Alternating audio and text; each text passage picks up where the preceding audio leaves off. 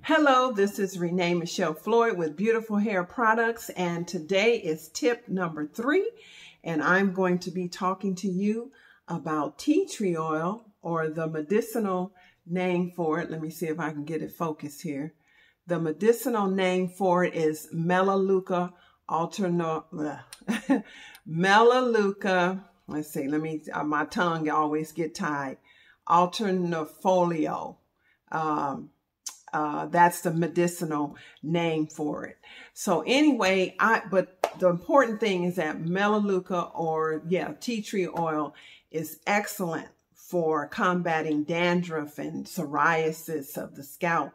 All you do is, you can drop a few drops into your shampoo and shampoo your scalp with it. Leave the shampoo on your scalp a little bit so that the tea tree oil can activate.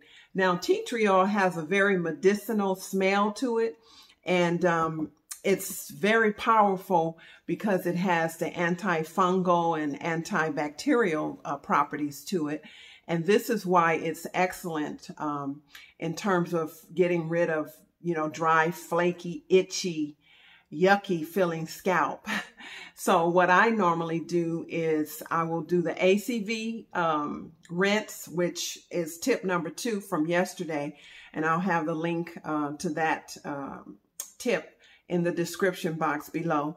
And also, or I will drop a few drops of the tea tree oil, the Melaleuca oil, into my shampoo, and just allow the shampoo to just stay on my scalp, and then I rinse it very well. And for severe cases, you can also dab or sprinkle a little bit of the oil throughout, your scalp, and just kind of leave it on there.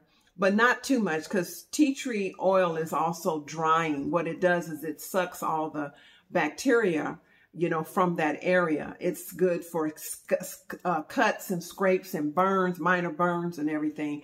So that's why it has a medicinal quality to it.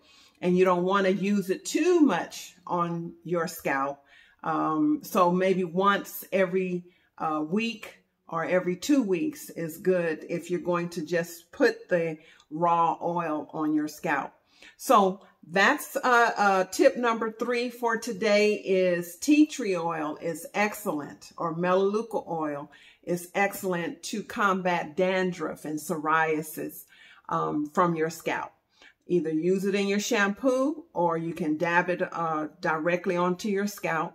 And, you can rinse it out, or you can leave it on, but don't do it too often, because it's very, like I said, it sucks up all the bacteria and from that affected area.